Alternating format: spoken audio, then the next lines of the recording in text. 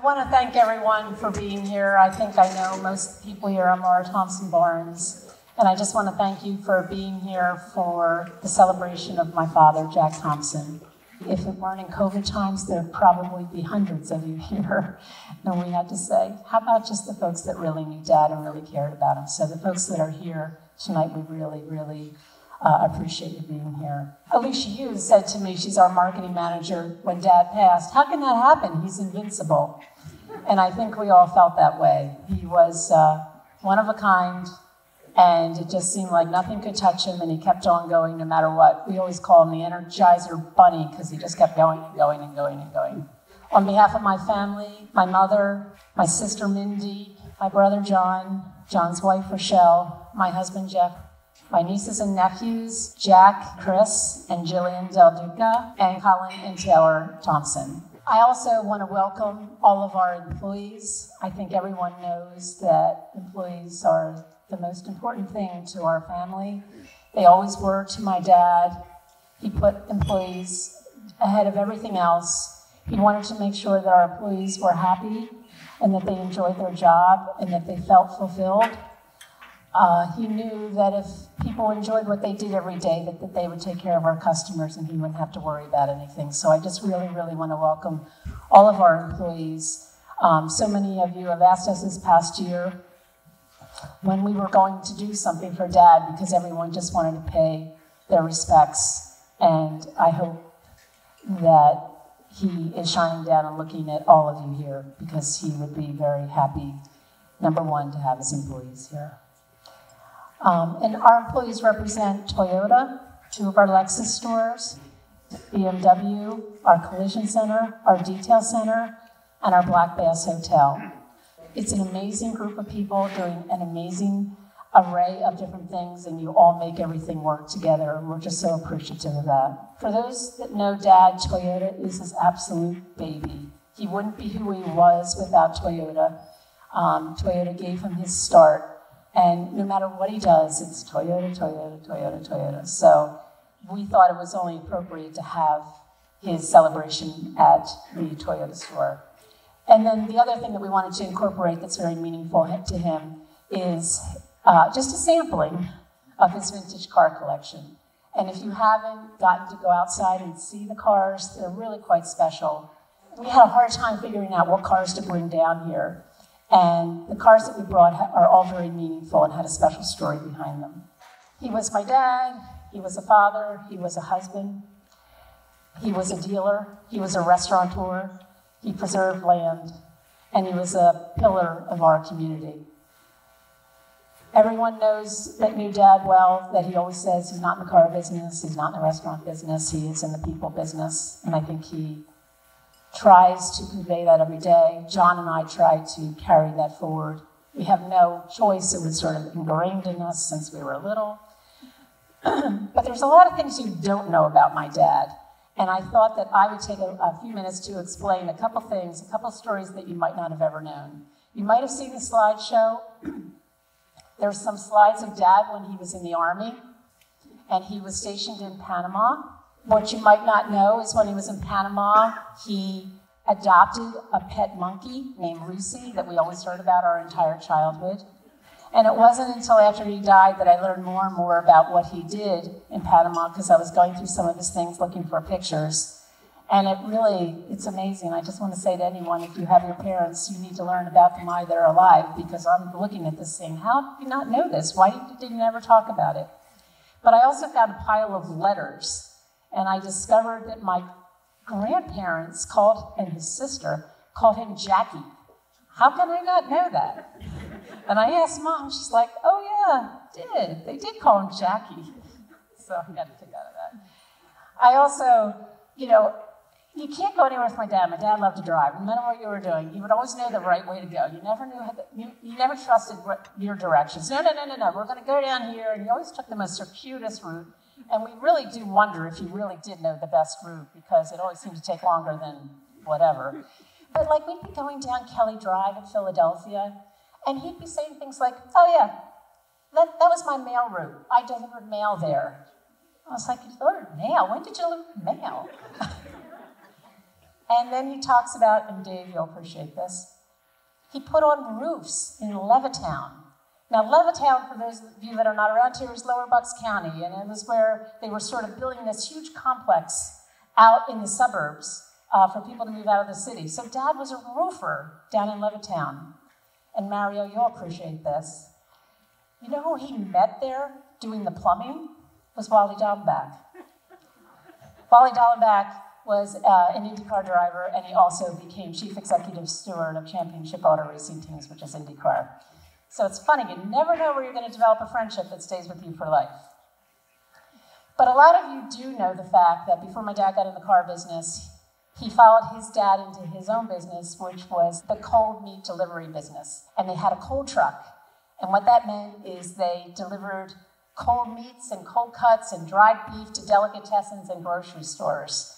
Well, one of my favorite memories, believe it or not, was him getting me up at 3 o'clock on a Saturday morning and us driving down in his meat truck, which I thought was a pretty cool thing. I mean, what other kid's dad has a truck that you just open the back door and get like bologna and cheese whenever you wanted it? Truly, it was a very cool thing. But we would go down to Philadelphia, and we'd go down to Castor Avenue and Delaware Avenue, and we'd go to the butcher shops, and he'd load up his truck, and then we'd go around to the delicatessens and the small grocery stores. For some of you that are from the area, we would go to this little mom and pop store called, which was owned by Mr. and Mrs. Gennardi's. Well, if you remember, Gennardi's supermarket became this big thing. All I remember is Mrs. Gennardi would always give me butterscotch crimpets. It was like worth it for Saturday. When he was driving me down there, he also had a hobby that not many people knew, and he played the harmonica. And we would travel the whole way, because I didn't have a radio, and he would play the harmonica as we were driving down. So I always have those cherished memories in my mind. A cherished memory that, well, might not be a happy memory, but it turned out to be one, was Dad sort of, when he got his mind to do something, he just did it. So I was 6 or 7, you were 7 or 8. He came home to our house on Cedar Lane in North Hills and said, yeah, Lorraine, I went to an auction and I bought a farm in Bedminster, Bucks County. Never told her. As a child, I just remember that fight very clearly. Yeah, he bought it for $25,000, which we didn't have, is what Mom's saying. So I don't know what she was more mad about. He moved out of the city against her will, or the fact that he spent $25,000 that we didn't have. But we all ended up loving the farm, and we still have the farm, and it's 60 years later, and we just had all these very, very happy memories there, and we have a love of animals, and it just became the core of our family. He also had this hobby, and there are Old York Road Sports Car Club. That was one of his pride and joys. It was this group of men in Philadelphia, and it was the Holberts, the Pitcairns, and these other families. And as a little kid, I remember us going to rallies and picnics with Old York Road Sports Car Club crew, and there were such fond memories. And these men, I didn't know it then, but they had money. We didn't have any money. So they'd go to these events in their sports cars. We'd go in our Morris Minor station wagon. And then they'd go out. We'd be at the Pitcairn estate, and they'd be taking their cars out in the fields and running them around in circles. And I just know we were always holding our breath because it was the car that we needed to go home in, and it's the only car we had. But it was good memories. It was really fun, but Mom was always stressed. But that led to something very interesting. Dad loved cars. He had no money to do anything. He wanted to be a car dealer in the worst way, but people from Ford, from Chevy, from Chrysler, from whatever, just sort of stopped him off. They wouldn't listen to him, and they wouldn't give him the time of day. And then he heard of this thing called a Toyota. No one had ever heard of a Toyota. And this one friend from Old York Sports Car Club lent my dad $10,000 to open a Toyota dealership. Years later, when he was very successful, and trust me, it wasn't that much fun initially because nobody really liked to hear of these Japanese cars. And it was really tough for the first couple of years. But when he finally made it, he went to give this gentleman the $10,000 back. And the gentleman said, no, just pay it forward. And I think that says a lot about my dad and why he has done all the things that he did. But I'll never forget when Dad told us, Mom and Dad sat us down at the kitchen table. I was 7, you were 8. John was 1. And he said, I'm not going to deliver meat anymore. I'm going to sell these things called a Toyota. And we're like, well, what is a Toyota? And you're not going to get rid of the meat truck, are you? We love the meat truck. He did okay. But if you think about it, he did this when he was 36 years old.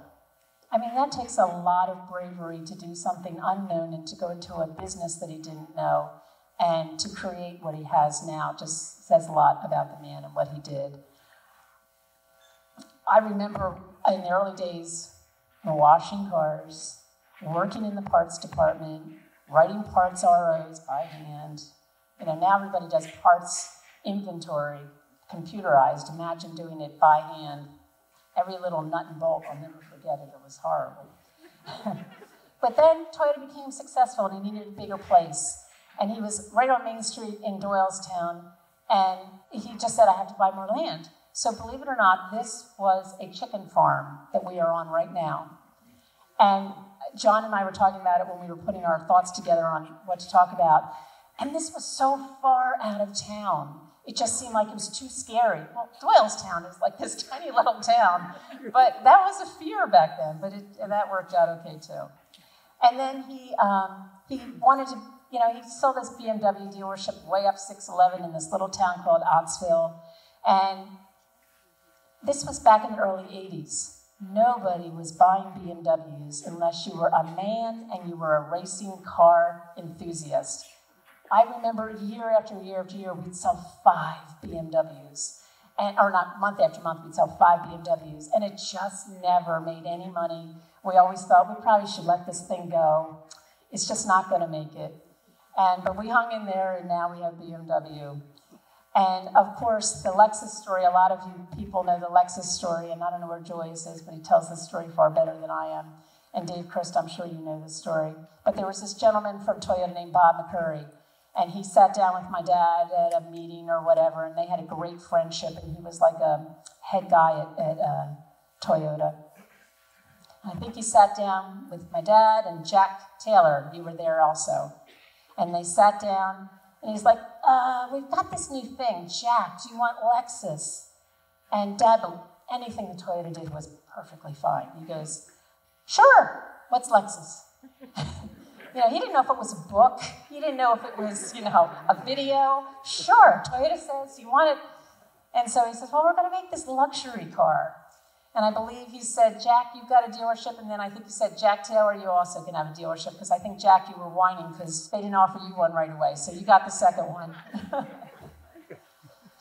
But anyway, so I just remember everyone saying, Toyota's going to create a luxury car? You're kidding me? You know, these other manufacturers have been around for a century making their luxury cars, Cadillac, Lincoln. There's no way Toyota can make a luxury car. And I think, 5 to 10 years later, we were like the #1 luxury car there was. So he just had this vision to just grab onto things and to make it work. And then Dad also was very big on preserving land and historic structures in the area. And he probably acquired over almost 1,000 acres to preserve the land or historic structures. And then he started to look at restaurants, and it's like, oh, Dad, really? Do we really want to go there? But it became a huge project, and but he did buy one of the oldest inns in the country, the Black Bass Hotel. It's 275 years old, and it's become quite successful. Then he got the Lumberville General Store across the street, and then recently took on the Golden Pheasant Inn. So he became a restaurateur on top of everything else. But there's many, many stories we could tell, but that sort of gives you an idea of the man that he was if you didn't already know some of those things. And he also had another side of his life that was really, really important to him, and it had a lot to do with racing. And I will turn that over to my brother, John. A great turnout. It really shows what an impact Dad had made on this community.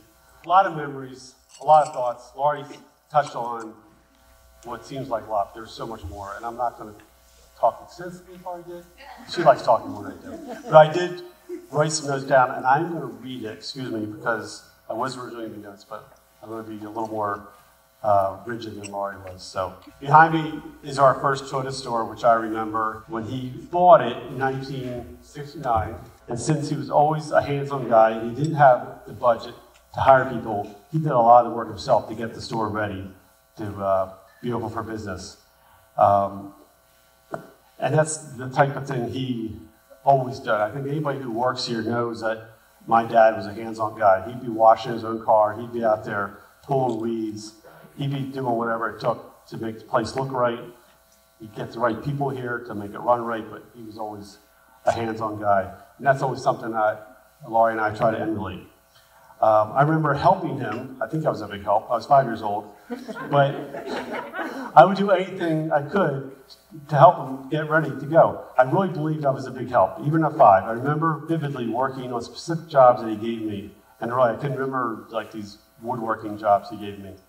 From there, I went on to sweeping the old wooden floors in the shop. The shop was on the second floor here, and it was above the showroom. So when the techs would bring in, especially in wintertime, would bring in cars and it'd be covered with snow, inevitably would drip down into the showroom.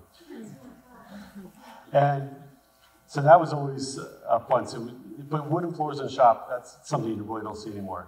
I went on to washing cars. With my dad, our love was always in the service department. That's where we got to know people. That's where we got to know our customers. He never sold cars, but he knew that the service customer was where it was key, and where we keep the customer. His motto, as Laurie said, we're not in the car business, we're in the people business, and that continues to this day. It's something that will always never change. This business, this is his world. And Mom knows this is where he spent his time, his office. When we remodeled here, we kept his office there because we had to basically redesign the whole building around his office. So, because he wanted to keep a look over everything. But the employees, his customers, that's what was important to him, and that's what meant so much. As many of you know, his other passions were racing. He loved doing car rallies, really anything car related. His racing ended by the time I was born. He continued in sport as an official with SECA for many years. And I was always there with him, watching and learning about the sport. Some of my fond memories were running race results at Pocono Raceway, down the bleachers of the tower, under the tunnel of the track, and back up to the start-finish line so the stewards would have them, and that would be back and forth all day long.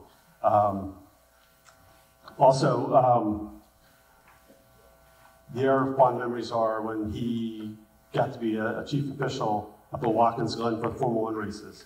Those races were epic, and to see the great racing drivers of that incredible era compete, he was always a well-respected official, and I was so proud of him and treasure those memories. We share a true bond of racing, even though Mom didn't always like it. But she accepted it because she knew Dad loved it. I didn't start racing until I was 18, which is, in today's standards, pretty old. But it must have been in genes because I was a quick learner. We had a lot of success in the years I did it. It was a great bond that my dad and I had together. We had so many great memories of doing stuff together. Dad always liked being there, but never could quite stay for the entire weekend. He would often drive in for a race day, watch the races, and then drive home. And some of these races, 4 or 5 hours away. One time he drove all the way down to Charlotte in the morning, watched me race, which was a late afternoon, and turn around. And I couldn't talk him out of driving home. He was fixed on driving home. He was driving home. He was always a little bit stubborn for those guys who know him. His passion racing was not only passed down to me, but also to Laurie, who raced for a bit. My daughter Taylor, who raced, but she retired when she was 9. Our son Colin, who was successful in his own right, winning 4 professional championships. Again, must have been in the genes. It was always a highlight when Dad would come to the races and enjoy inner excitement.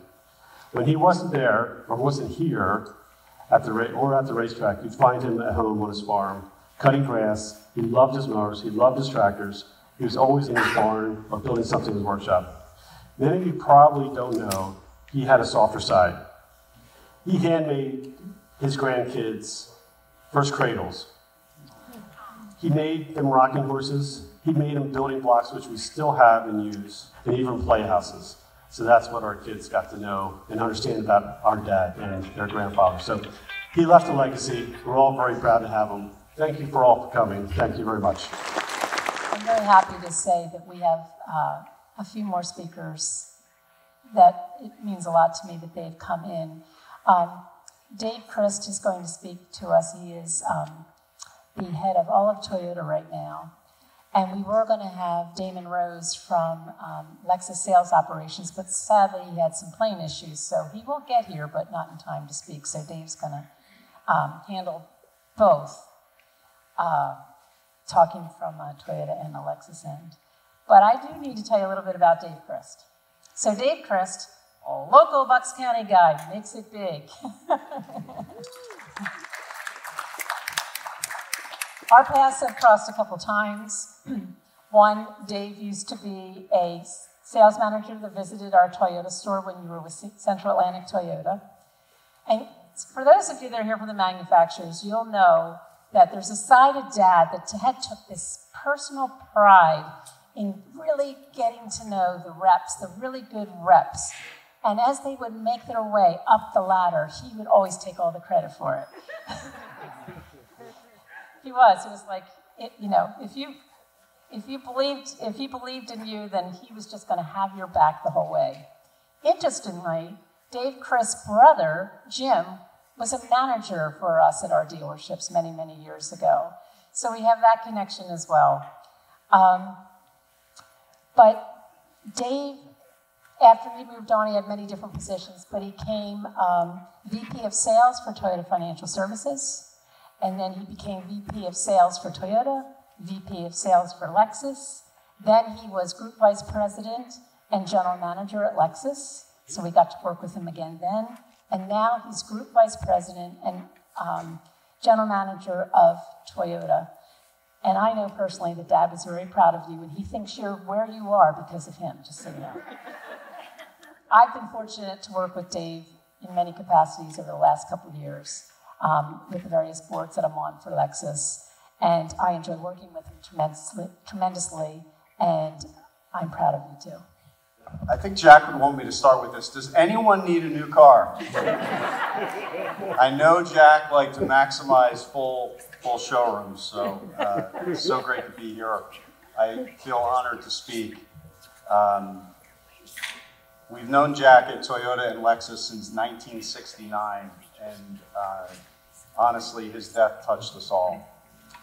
On January 28th, 1969, we began our relationship by awarding him the point in Doylestown for Thompson Toyota. On June 13th, 1989, he was appointed the Lexus dealer in Doylestown. And in April 12th of 2017, our relationship expanded when he was awarded a second point in Willow Grove. Early on in his career, Jack became known in our circles as a sales guy. Somebody who was driven, someone who delivered sales results, but always with intense focus on customer satisfaction. At Toyota, he earned the President's Award, which is our highest honor, the highest award a dealership can earn, 32 times, which is among the top of all dealers in the country. At Lexus, he earned the Lexus Elite Award, which is the highest honor any dealer can receive, 17 times. So his dealerships always delivered not only sales, but customer experience excellence and a commitment to the customer that was unwavering. He gave back to our relationship in many ways. He served as the National Dealer Council for 9 years. He was appointed among his peers as the vice chairman and eventually the chairman of the National Dealer Council. And that group is the group that we work with to improve our operations, and he represented his dealerships with pride. But all of that is really the business results, and that really doesn't capture the man.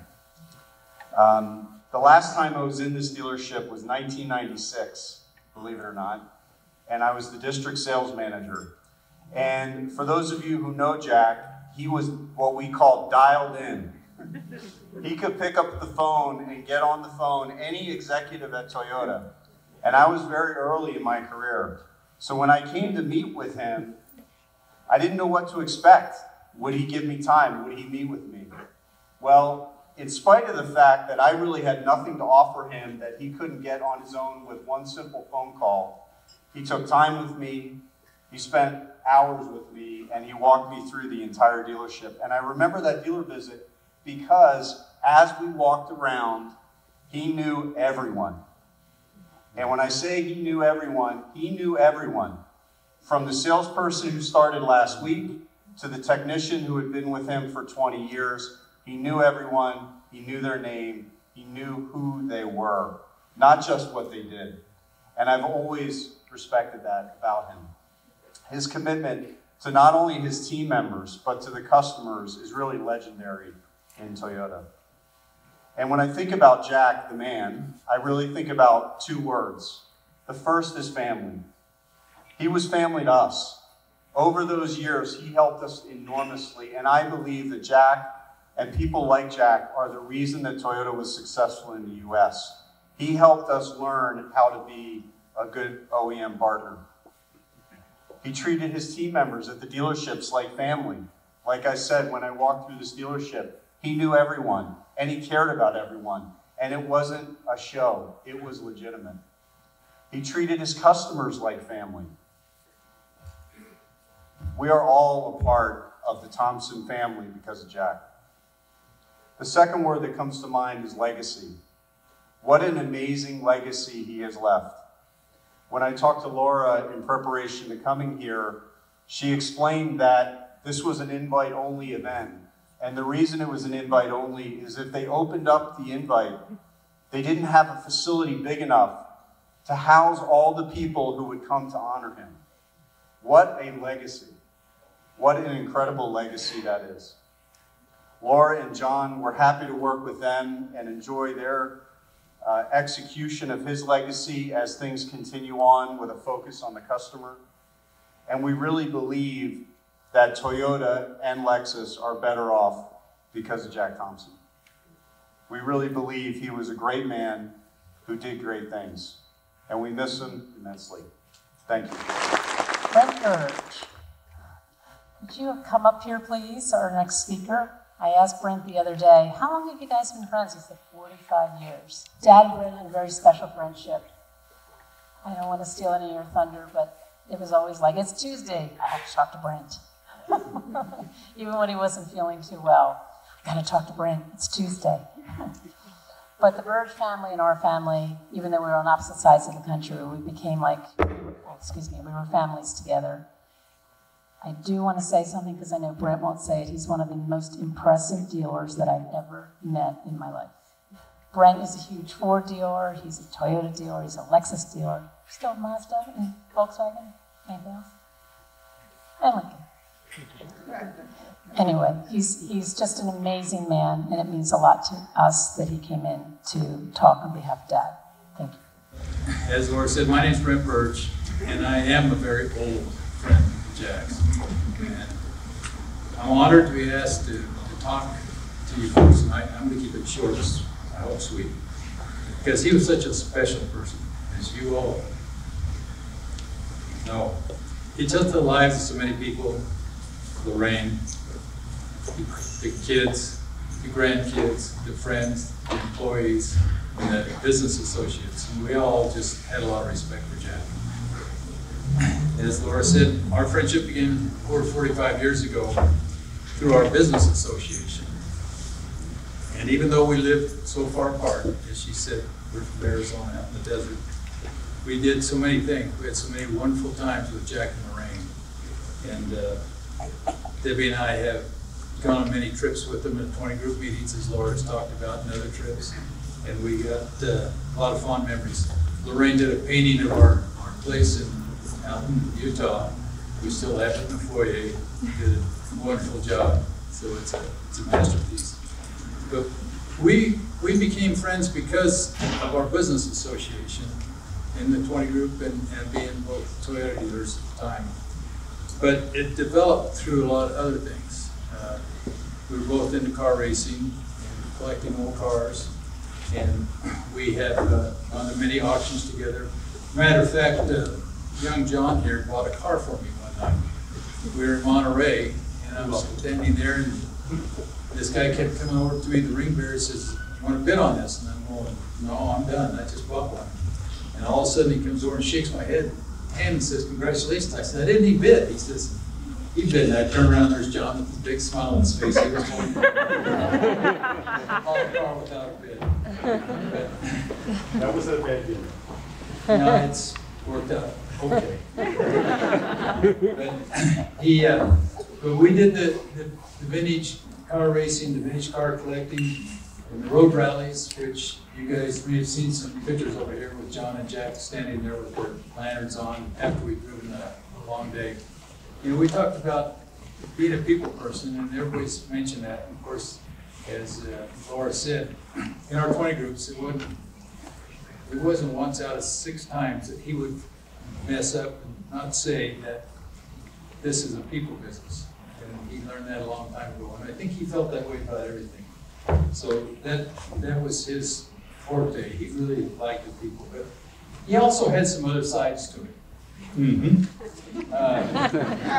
He would, my wife Debbie dubbed him Lucky Jack. And we were at an auction in Phoenix one time. They had the Barrett Jackson auction going. He called me one morning. He got up at 3 o'clock in the morning Eastern time. Caught a plane and flew out to Phoenix. He called me in the morning. I was at work. He called and says, "I'm here." And I said, "You going out to Barrett Jackson?" He said, "Yeah." I said, "I'll stop by there this afternoon." So I stopped by and saw him. And then the next morning I talked to him, and he was there until 11 o'clock that night. Now that's 1 o'clock Philadelphia time. And his car went through. It was a Corvette. This guy had spent $70,000 refurbishing this car. The car was just perfect, just beautiful. And they rolled it up on the ramp because they couldn't start it. And so they pushed it up. It's 11 o'clock at night. Most everybody's gone home except Lucky Jack. And since they couldn't start it, he bought it for less than half of what the guy had in the condition. About a $100,000 car. I said, "You're going to give the guy some money back, aren't you?" "No." So they pushed it off the ramp, they put it over, they popped the hood up, and these guys were looking at it. And Jack goes over and he looks at it, and he goes over the battery and he pushes the cable down on the battery. Go ahead and get started, starts right up. So that's kind of how he is. And endurance he had to think that he'd be up that late at night doing it. At his age, he was older than me. But the other thing that we came back one time to see Jack and Lorraine on our way to a 20 group meeting. And we spent the night with them. And he came out to Penn Ridge Airport to pick us up. And on the way, he just happened to meander over by the river. And they were having an auction there. So he goes in and he said, "We're having an auction on this house." And he says, "Okay." And he needed that house like a whole bit, like a farm, right? But he bid, bought the house, and it was built on pylons. It was right on the river. So about 3 or 4 months later, I was reading the thing about the river rising, flooding all the homes there. And I called him, I says, "Jack," I said, "did you do your home?" "No, it went across the road and flooded all the houses over there. And all the it didn't touch mine." Lucky Jack. So that's the kind of special guy he was. But we all knew him in a different way. He was also very, very giving and generous. You know, and I remember when Hurricane Katrina came, he was one of the first ones to send money down there. And from that to the local bike races to everything that he sponsored and put on, excuse me guys, over the years that he gave back. And I know that he did that for his employees, as Dave said, because I've talked to a lot of them. And every one of them said they loved him. So that's how he lived his life. That's how we knew him and always will remember him. That's why we love him. I'm sorry. Glenn had alluded to the fact of auctions. Dad had this, he just always loved cars. One day, Dad got a trade-in in the early days of having Toyota. And it was just sort of, I can't remember what it was, but it was some sort of vintage car. The customer was like, this is the only thing I have to trade in, and Dad wanted to sell a Toyota so bad. He's like, okay, we can make that work. And he kept this because he had an eye for that car, and he knew it would be worth something someday. But the most important thing is he wasn't quite sure that this Toyota thing was going to work. And if it didn't, he knew he had made a good investment in this one car, and it would be enough to feed his family to get into the next thing he was going to try to do. I very much remember that. But speaking of his vintage cars, I'd like to introduce Paul Weinberger. I don't know what Paul is. Paul runs our race shop. First of all, when I look out at a crowd like this, I just think of the impact that Jack had on every one of you guys' life, especially mine. So much has been said about Jack with all the speakers, and it's hard really to add anything else to that. And as Laura alluded, I did see a different side to Jack. I mean, he would come, well, I'll just digress just a bit. Jack hired me to attend to his budding collection, and he really didn't have a place to do that in, except there was this pole barn at the end of the driveway that had some space in it and had about 3 or 4 cars in it. And that was his first shop that I was able to put together for him. His passion was so great that even though we only had a few cars and I was only working on one car at the time, restoring it, every morning, Jack would come out at 7:30 and stop and look in and say, "So how's it going today?" You know, and then I would say, you know, what happened during the previous day, and he would go, get back in his car and head off to work. He had a passion for these race cars and cars in general that I really didn't see in many people, and I was so impressed with it. And you know, I could go on for hours and hours about how he would come up to the shop and we would relay old racing stories and stories of when he would go racing and end up driving somebody else's car home from a race, and you know, if there's a car out there at Allard, well, he drove this guy's Allard home from a race, and the guy said, "Oh, just keep her for a while." He ended up with it for a month, you know, and that turned into a passion for Allards. But, you know, he always, you know, when he saw a car that he enjoyed and had a passion for, he really kind of honed in on that.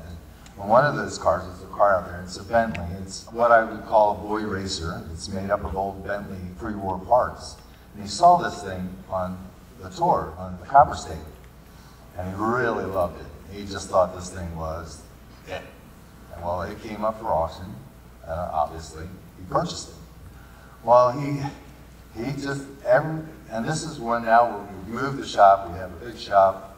It's a little bit out of his way to come to the shop prior to coming to work. But he purchased this Bentley, and the next thing you know, he's showing up every other day. And he's just standing there, and he's looking at it. And he's going, "It's a beautiful car, isn't it?" I'm like, "Yes, it is." It's a really nice car. And it wasn't in true proper condition to go race or drive. So, you know, we checked it out and we looked it over, and the other fellow in the shop, he wanted no parts of it. He had no idea what it was about. I had spent 20 years restoring cars like this. So we went through the car and I got prepared, and it was getting towards the colder part of the year. And so finally it was late afternoon, and we called up Jack, and "Jack, the Bentley's done." He's gone, "Okay, I'll be right up." Comes up.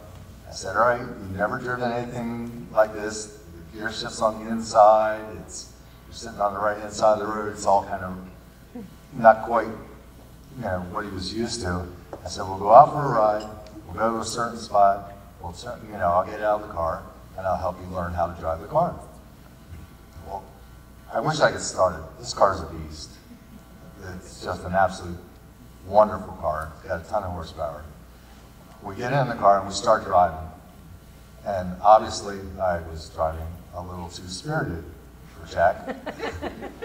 We get to a point, and I said, all right, I'll get out, and we'll go and we'll learn how, you can learn how to drive it. He says, no, just take me home.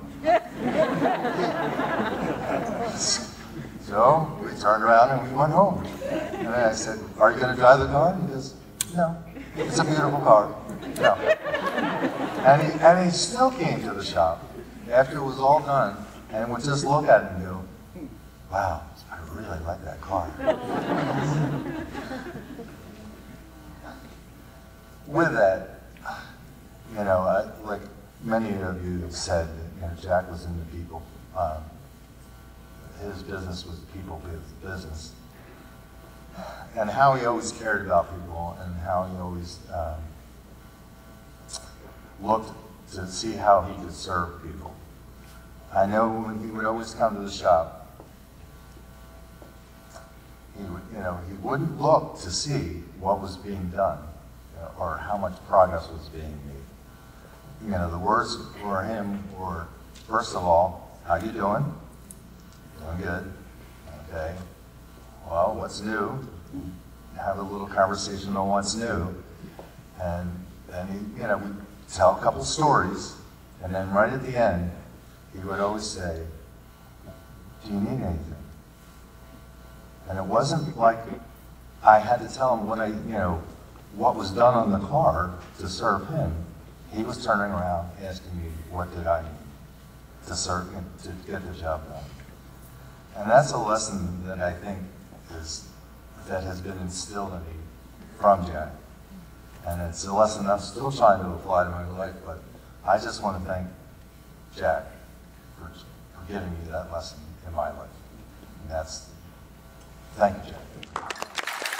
Thank you, Paul. I told you see the side that not many of us get to see of Dad, and it was, Dad was always a quiet man, but he was also a man of few words. And I think that Paul pretty much summed it up, the way he talked and the way he expressed so much with so little. I want to thank everyone for coming. I hope somehow we needed a cathartic something, because how do you deal with losing Dad? But I want to thank you all for coming. And I just want to make sure, Dad cared so much about land preservation, historic preservation in the area. And we kept trying to think, what could we do that would be a memory for Dad? And I think it was actually Taylor's idea, and I loved it, my niece Taylor. We have some native seeds that are indigenous to this area, and we would like you to help yourselves and take packets as you're leaving. And when you're planting them, you think of Dad. And I think you'd really appreciate that. Thank you very much.